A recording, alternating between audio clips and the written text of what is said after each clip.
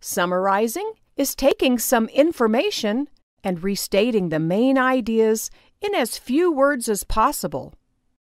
Students can summarize orally, by drawing a picture, in writing, or even by acting out the main ideas of a lesson. A summary does not include opinions. It's just about the facts. Summarizing can take time for students to learn because they tend to include either too much information or not enough. So the teacher needs to show how to summarize many times, and the students need lots of practice until they understand. Let's review. Summarizing is restating the main ideas in as few words as possible.